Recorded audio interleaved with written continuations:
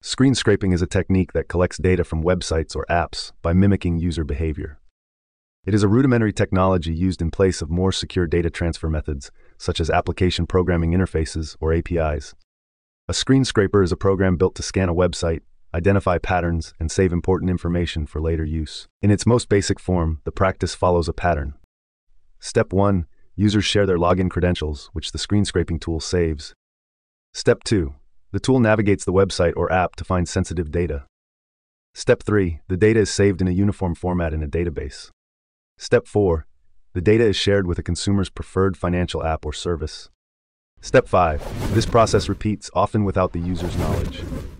One Department of Justice study found that a single aggregator had access to over 200 million individual bank accounts.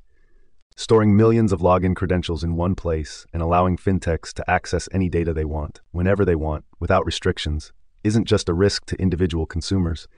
It also poses a risk to the broader financial sector.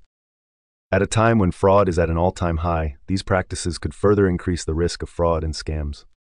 Screen scraping puts consumers' sensitive financial information at risk, increasing the likelihood of fraud and scams, and allows fintechs to harvest consumer data without appropriate safeguards.